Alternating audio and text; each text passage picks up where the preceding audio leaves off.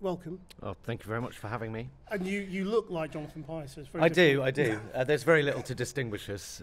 Yeah. But that is the key question, first of all. I mean, is Jonathan Pye saying what you think?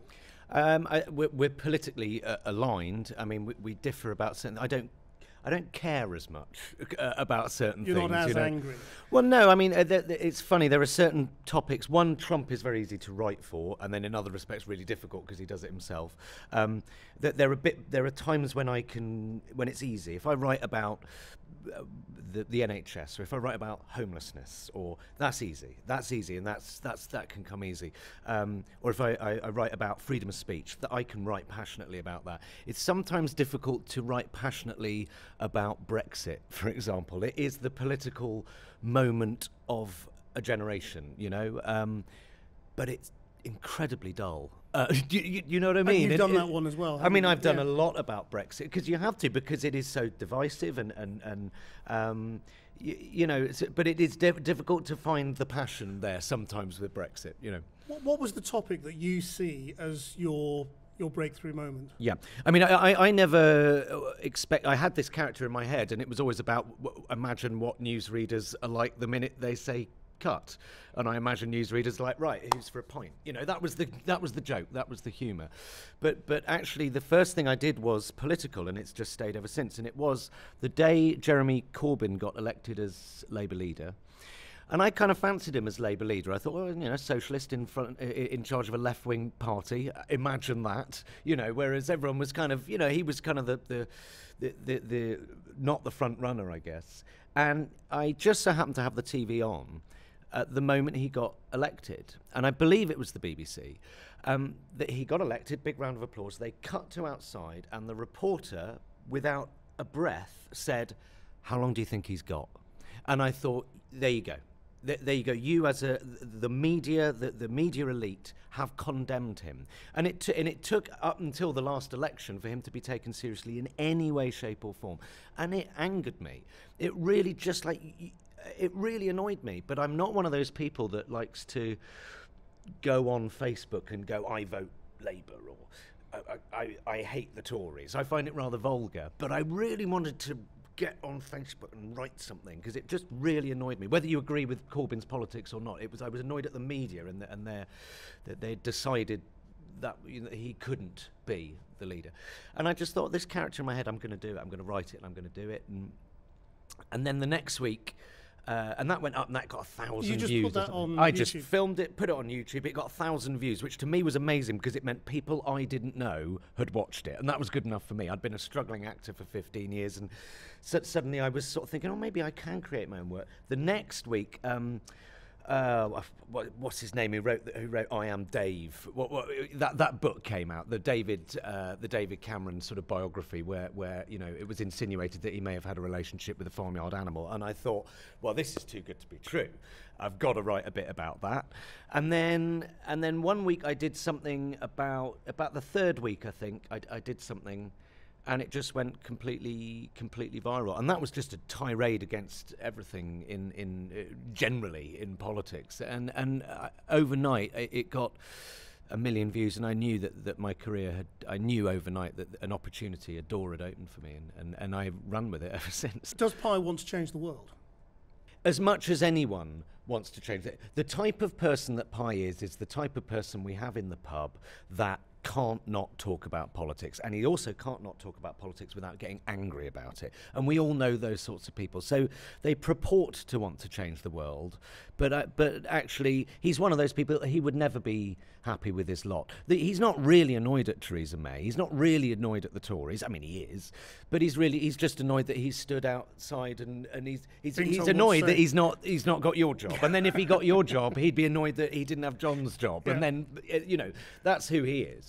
So there are certain things that, by virtue of me doing what I've done, I've become more passionate about than I would not have done 3 years ago. But it sounds a little as if you're sort of in that slight camp that is occupied by quite a lot of Corbyn supporters who believe that there is this thing called the mainstream media that has got a dominant ideology and narrative, and that's what you've got to kick against. No. I don't feel that I have to kick against. I don't feel that I have. I'm often accused of having an agenda, And that's normally that I'm accused of that when I say something that people don't agree with. So, for example, I did something about the gender pay gap the other day, and I've been accused of having an agenda about that. No, I just watched the news for the last 3 months, and I kept reading headlines that said Ryanair pay women 87% less than men, and then I read the article and you go, no, the headline's disingenuous. It's not the truth.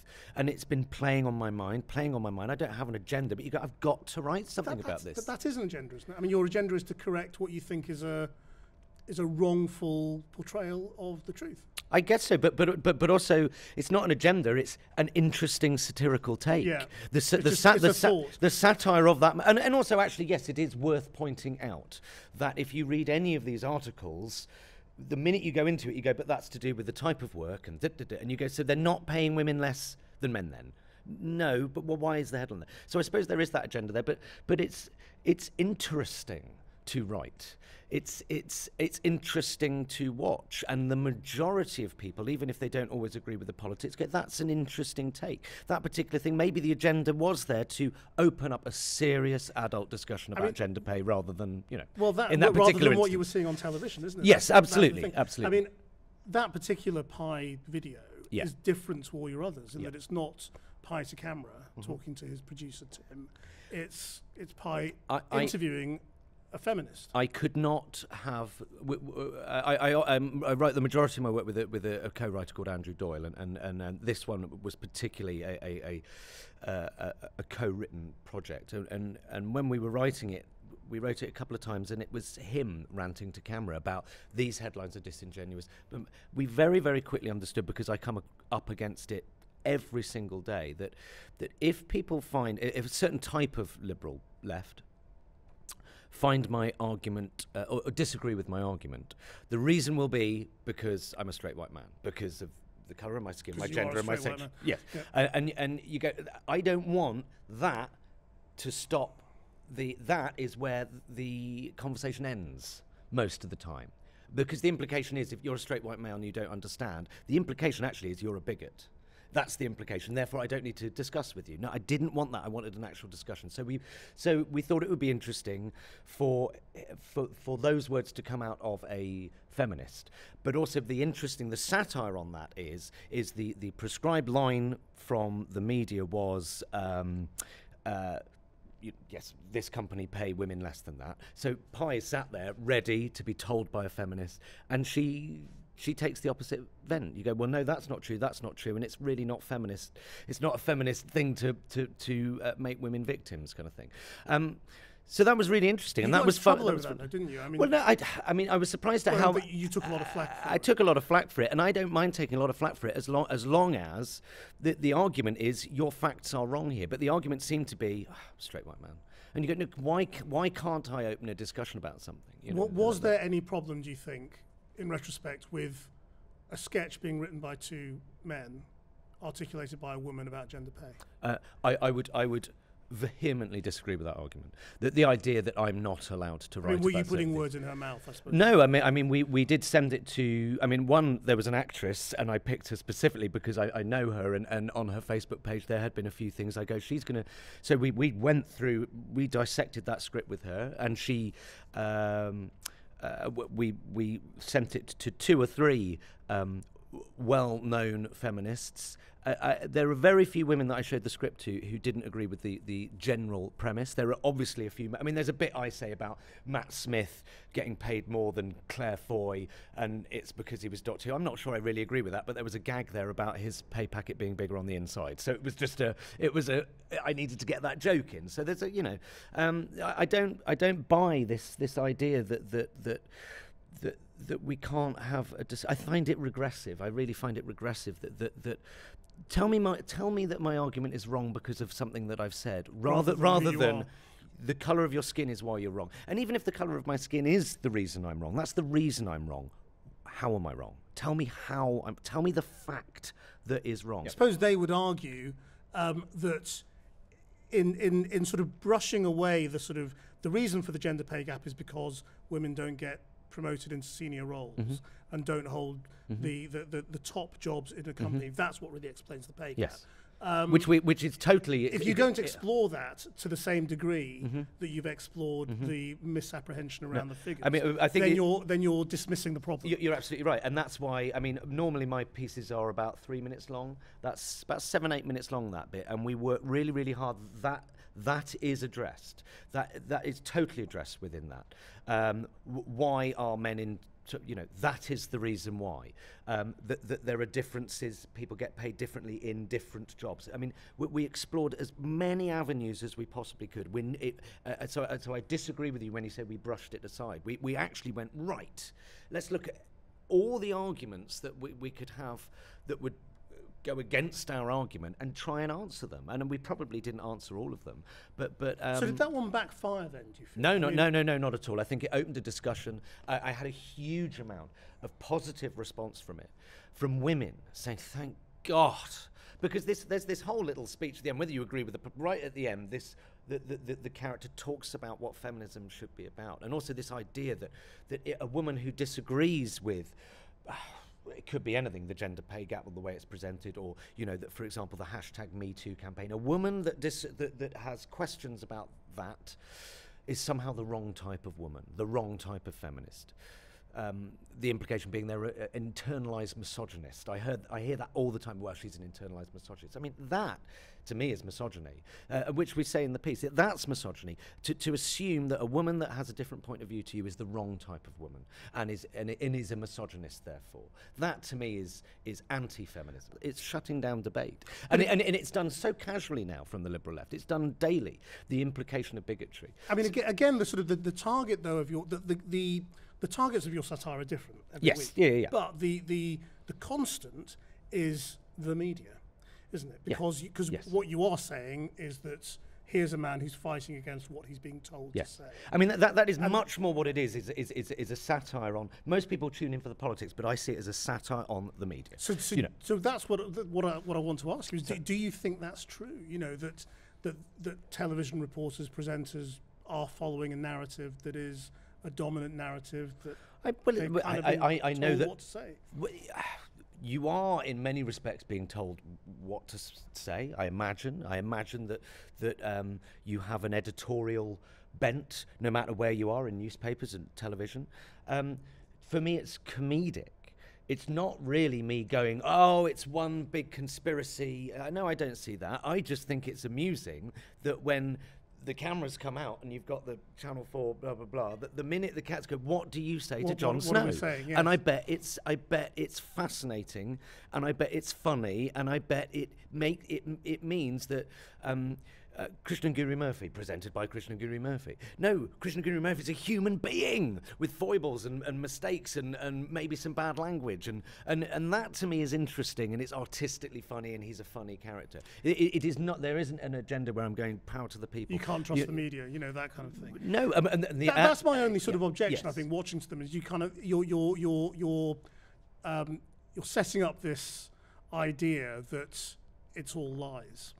That reporters are telling you, and I guess it's a joke. I mean, that is the conceit of it. But no, I think, and also, I mean, Pi, as am I. I mean, he's done certain things where you go, for God's sake, put The Guardian down and read the Daily Mail once a week. Yes. Read the Telegraph. Watch Channel 4 News. Also watch Sky News.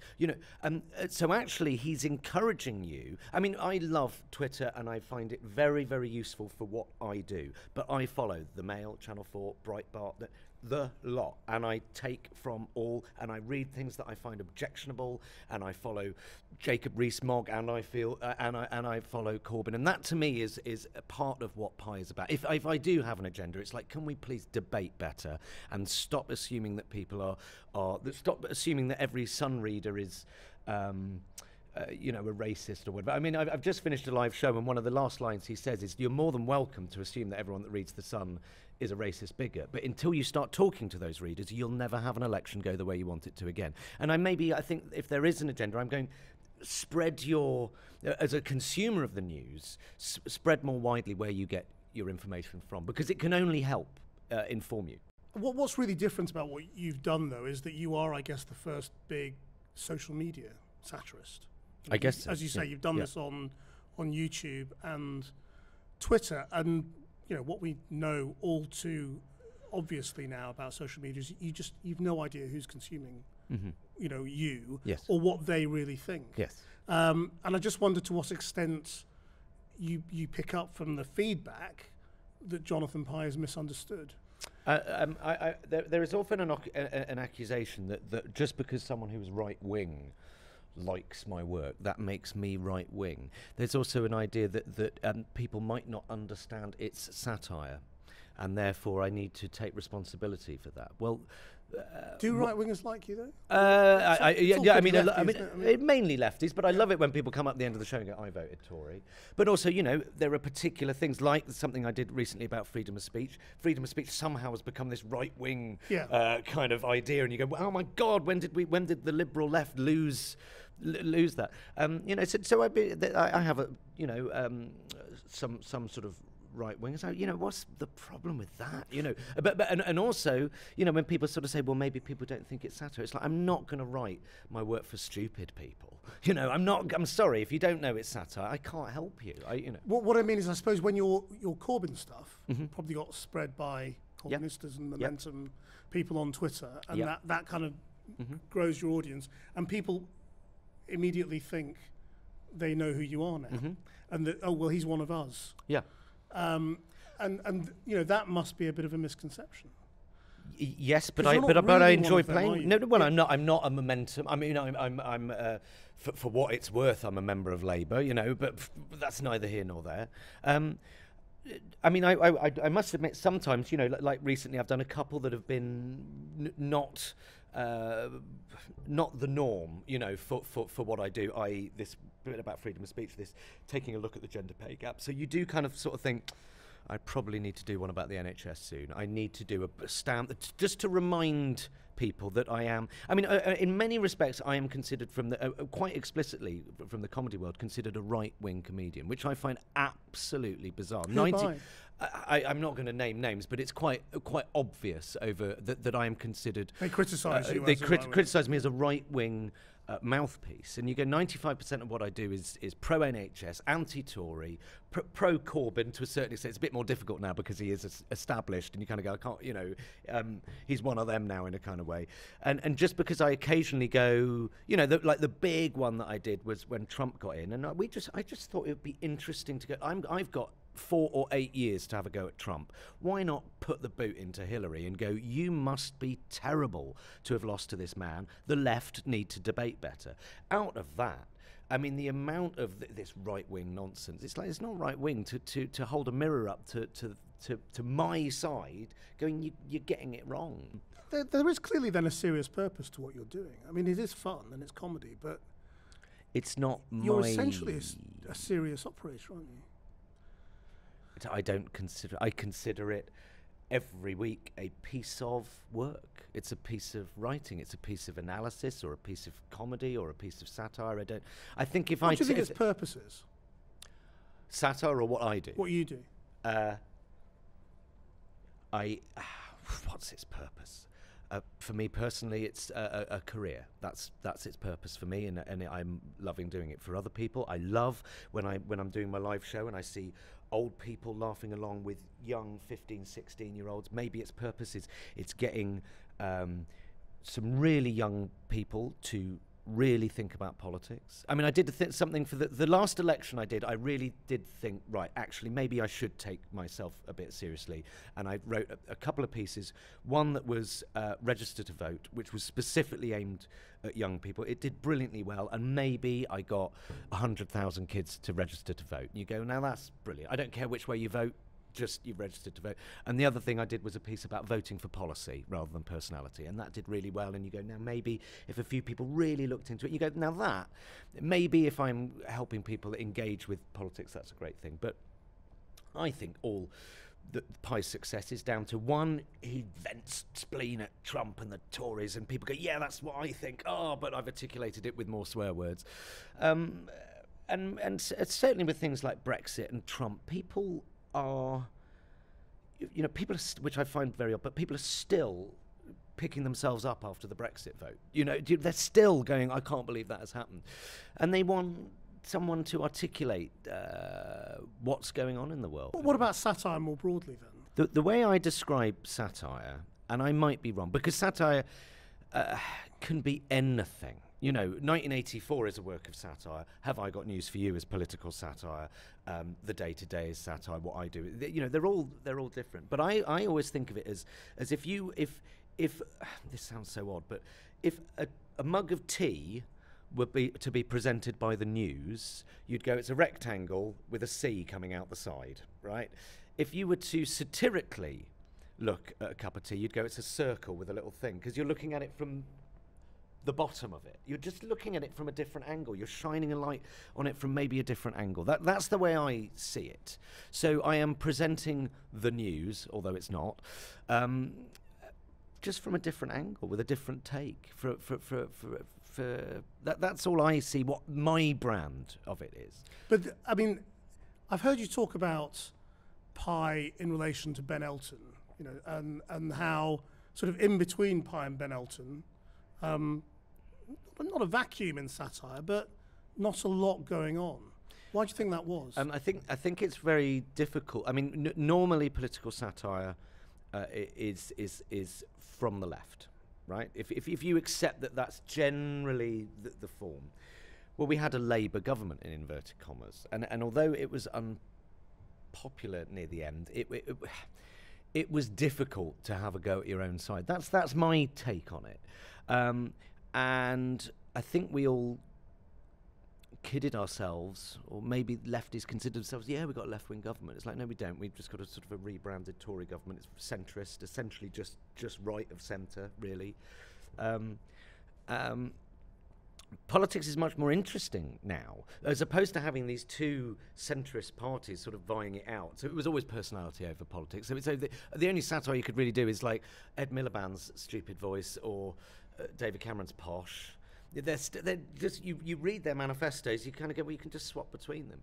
You look at the last election, whether you don't like Corbyn or can't bear him or think he's a commie, you had two manifestos that were demonstrably different. You go, now it's exciting. You know, when we had a coalition government, you had a right-wing government for the first time in a while, being reined in by a sort of a middle lefty, and you go, that's interesting. And then when Corbyn comes in, and you've got a left and a right, that's interesting. And now we've got Brexit, which people are still trying to get their head round.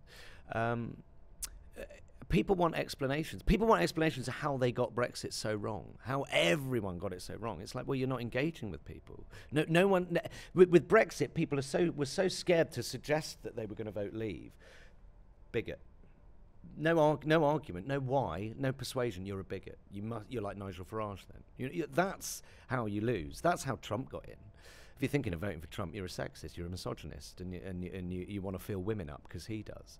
You're not going, what is it about him you're thinking of voting for? You just go, you're a bigot. So it's interesting now. It's interesting. That's my way in, is you going, come on, let's have a debate about it. Let's have a sensible debate, which is ridiculous, of course, because my forum is Facebook and Twitter, which are the worst places to have a sensible debate, I guess. I mean, where did this come from, though? Because it's not, you know, you're not a comedian by trade, are you? No, it's not, you no. know, And a lot of people would argue, yes, quite clearly, not a comedian. Yeah. I mean, you were an actor. Actor, out of work for you know, I graduated in 2000, and you know, a lot of outdoor Shakespeare and the occasional advert. You know, it was tough. It was a real struggle. But were you always political? I always enjoyed American politics. Always enjoyed American politics because you could look at it from the outside. So I mean, I watched Obama from start to finish and loved it. And but it was when the coalition government came in that I suddenly, because I hated Blair, never voted for him, and I was always sort of left-leaning. Couldn't bear him. Always found him totally disingenuous. Never believed a word he said. When he came out and sort of, you know, nearly cried about Diana, I was like, I don't believe you. I don't believe you. You know. So it was difficult because they didn't have a team. You know. What's your own background then? Where was your childhood? I was grew up in Somerset. You know, comp. You know, went to a uni so I went to a drama school, but it was in a uni because you know I couldn't afford it to go to anywhere else. You know. Pretty, you know, and then a struggle, you know, and a real struggle. It's really horrible to know what you want to do and not be able to do it. And financially, it's, I guess in your 20s when you're struggling to buy lunch, that's what your 20s are for. But now you go, wow, what an extraordinary thing that's happened to me. Yes, I have spats on Twitter and certain elements don't like it, but actually what I'm actually doing is I'm writing a character, I'm inhabiting that character, I'm playing, I just did 2 nights at the Hammersmith Apollo. You go, that would never have happened, as third spear carrier on in the RSC, which would have been the maximum I could have hoped for, On Twitter, is it you on Twitter or is it Jonathan Pye? It's me, and when I get into spat, I mean, of late, the last few weeks, I've had to just go, Tom, calm it, because I've turned into one of those people that I dislike. Go on, why? Yeah. Why? But it's people. Because you're breaking the sort of never explain your jokes thing, aren't you? Yeah, I mean, I've had to quite a lot recently. What really boils my blood is this implication of bigotry, or this implication of stupidity, or the lack of thought that and I can't help but dive in and go, how dare you imply I'm a Nazi apologist? It's happened all the time. A rape apologist. I've had that 3 or 4 times in the last month. A rape apologist. Over what? It's a case that I've been following for quite some time, and a guy was arrested because he had his pug dog. His girlfriend thinks it's the cutest thing on the planet, and he wanted to, and he explicitly says it. You should never explain your jokes, but he explicitly says, I'm going to teach this dog to be the worst thing I can imagine. I'm going to teach it to be a Nazi. And he trains the dog to respond. It is unpleasant to respond to the phrase, gas the Jews, and then he teaches the dog to do a Nazi salute. Now, doesn't matter to me whether you find it funny. The context and the intent is clearly comedic, and anyone that says otherwise is lying to themselves, although many people have argued that perhaps he is ironically trying to incite racial hatred. What's really interesting, my co-writer, he runs a comedy night, and they showed this film because it's to a live audience, and by the end the live audience are in fits of laughter, and it's quite extraordinary if you put it in that. It's all about context. Yes, it's all about context. This man has been convicted and is facing prison, and the Scottish courts, you don't actually get tried in front of a jury. It was what do they call it, the procurator fiscal or something, so just one man, and he basically said that context and intent do not matter. Basically, you can now go to prison for what is clearly a joke. So I wrote a piece about this. It's the thin end of a wedge, and basically on the back of that, I ended up being accused of being sort of a Nazi. With comedians turning on you. Absolutely. And I thought it was just so obvious that you go, this is a really dangerous precedent. To me, as a liberal, I consider myself sort of a true liberal. Freedom of speech is an immovable right for horrible people as well as nice people. If you're a horrible person, if you're a racist, for example, I want to hear it. As long as you're not inciting hatred, as long as you're not inciting violence, if your opinion is that the colour of your skin makes you superior to me because of the colour of my skin, you should be able to say it, because then I can argue against you. If it's illegal for you to say it, it bubbles up. So that's just the general sort of level of what surely freedom of speech should be. But on this particular case, the idea that the entire comedy world isn't really scared, because you can take anything out of context and you can take the intent away. That doesn't matter anymore. If you're offended, if you are causing offence, causing offence should be legislated against. Humour and offence are so subjective. They're so similar. I remember going to see Frankie Boyle, and he's an acquired taste. I think he's wonderful. I think he's brilliant. I think he's a brilliant writer. I remember going to see him at the Hammersmith Apollo, and I was sat there, and I thought it was a wonderful show, and there were 2 or 3 points over that night where I went, oh, Frankie, do you know what? Too much. Do you know what? And all around me, people were laughing. And then 5 minutes later, so I was offended. 5 minutes later, I'm laughing, and the guy next to me is going, oh, no. It says it all. And I just think it amazes me that the left aren't really scared that the right seem to have claimed freedom of speech as their thing. The idea that Katie Hopkins and Tommy Robinson are the only people that are shouting about freedom of speech doesn't prove that freedom of speech is a right-wing idea. It proves that the right have gone, we'll have that.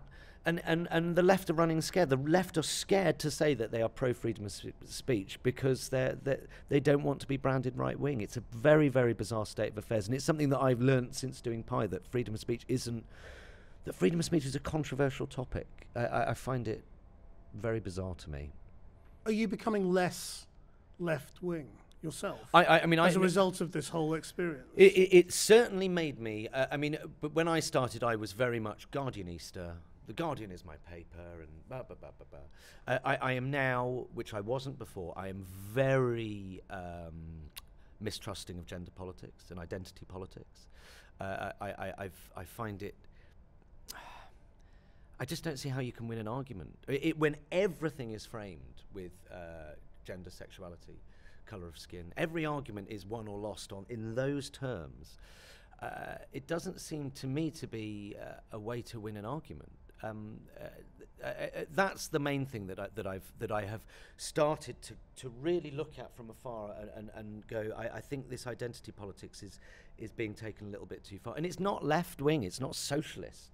You know, the problem with identity politics is it's a middle class obsession, and left wing and bit socialism, that kind of thing. It used to be about the working classes, and that's sort of forgotten now. You know, it's forgotten, and it's more about. It's no longer about class struggle, and that's surely what, you know. There's a line in the show I just did. Straight white male privilege appears to apply if he's a millionaire or if he's living on the street and he can't afford shoes, and I see that everywhere on social media. And I find it, and it's very difficult to argue against because I am a straight white man, and that's the argument that's coming at me.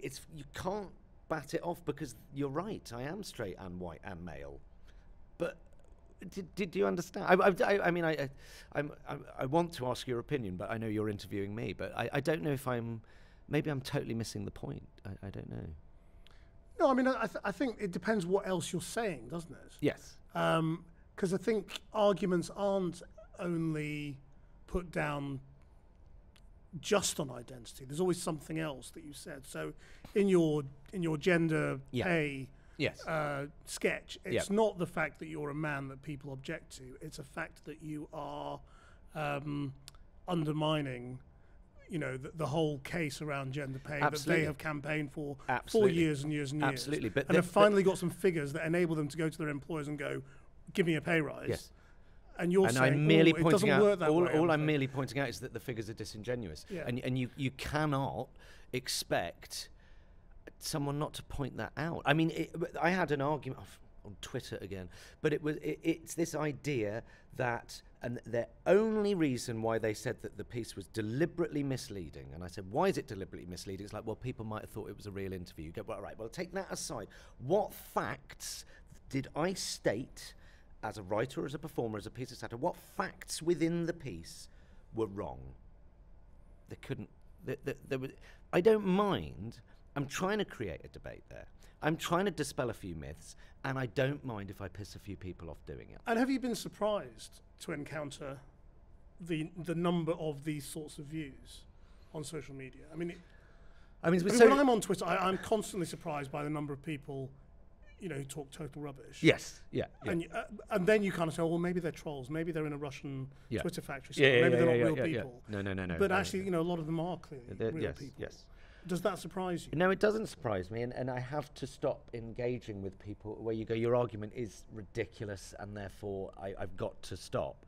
But, you know, that's what Twitter's for as well. You know, it's there for people to go, you're wrong, and I'm going to slag you off a bit and not be particularly nice about it. And you go, okay, fine. And I hope most of the time I try and be the better person, but sometimes I can't help it, and I fire something off, and you go, oh, lost the moral high ground. Damn, you know.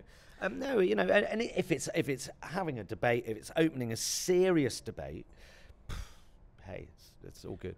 Speaking of losing the moral high ground, yes. You worked for RT for 6 months.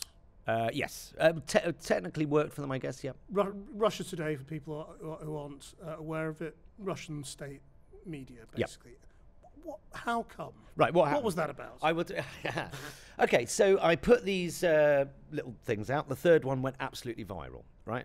And I got this call from this, and ignorance is no excuse, right? But I'd never heard of Russia Today, RT. And they said, would you like to come in for an interview? So I went in and was in this wonderful studio, a bit like this, and I had a live interview, and I spoke about my work. And it's the first time anyone had ever asked me about my work, so that was wonderful. Absolutely happy to do it. And then they said, we'd like to chat to you. And so I had a meeting with them, and they schmoozed me a bit and blah, blah, blah. And I was sat opposite the table, and I said, you want this, don't you? You want this pie thing? They said, yes, we do. And I just went, no, not really. And then we chatted some more. So, contextually, I'd been skipping meals for years. I'd been below the poverty line for years. And they offered me, I think, 400 quid a week to air what I had done, right? This was the proviso, though, and where I grew these balls from, because someone was offering me a weekly wage for the first time in a decade, basically. I said, you don't get to see a script before I film it. I show you what I've done. You either use it or you don't. It's up to you. You don't edit it. I think they edited one once because there was something that was technically libelous about David Cameron forging his tax returns or something. I can live with that. I'm glad I'm not with them now in the present climate. It allowed me for 6 months to spend my week writing 3 minutes because I didn't have to be in a call centre and do those awful jobs I've been doing for a decade. I got to go into a very small newsroom once a week and just get that vibe. You know, most of them are all British. Most of them all knew what they were working for, but it was a job. It was massively useful. It's going to be an albatross around my neck for the rest of my career. I couldn't go back and change it because I wouldn't be sat here right now if I hadn't been afforded that opportunity. And the only other opportunities I was being afforded was for more money, but they wanted editorial control, and I wasn't at that stage of the game prepared to do it. So, give me all you got. It was a mistake, basically. You know?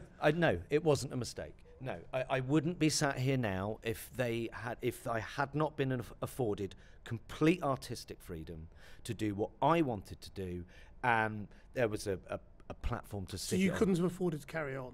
Oh, no. It would have lasted 2 or 3 weeks. Is Jonathan Pye all-consuming, or can you do other things as well? It has been for the last 2 or 3 years, and I went through a stage about 6 months ago going, maybe after this tour I'll slowly retire him. But I feel really reinvigorated after that last tour. And after those bits of controversy, not that I'm courting it, but it actually, I threw a grenade at the comedy world and I said, do you either agree with free speech or you don't? Where do you stand? And I was amazed the battle lines that were drawn there. But that was exciting, a bit annoying and a bit infuriating if that's a word. And the thing with the gender pay gap, it was interesting and it caused a discussion and it pissed a few people off, but a lot of people liked it. And you go, now that's some really interesting work there. If I do have an agenda, it's like, can we please debate better and stop assuming that people stop assuming that every Sun reader is a racist or whatever. I mean, I've just finished a live show and one of the last lines he says is, you're more than welcome to assume that everyone that reads The Sun is a racist bigot, but until you start talking to those readers, you'll never have an election go the way you want it to again. So maybe that is your way of changing the world. Fighting for freedom of speech. Fighting for freedom of speech. It's fighting for debate. I think the left, and I'm a lefty, and we've lost the art of debate. We shut people up. We shut people up because, if I see someone on Twitter who is defending Trump or defending the Tories or defending something that I disagree with, I follow them. I want to know what it is they've got to say. We've lost that art, and freedom of speech is essential to that. It's the core of it. It's the core of democracy, the ability to debate and discuss. So students who know platform and all of that. The idea that university campuses are some of the most regressive. This Antifa coming in the other day and shouting Jacob Rees-Mogg down. I tweeted something going, Antifa acting like fascists. They're shouting down freedom of speech. I would have happily sat there and listened to Jacob Rees-Mogg speak as someone who fundamentally disagrees with his politics. Why? Because that's how you win against him. We've lost the art of debate, and freedom of speech is a massive, massive central point to that. And yeah, all right, if I could change the world, the left need to reclaim freedom of speech, and we need to reclaim how to debate people that we don't like. Thank you very much. Oh, thank you.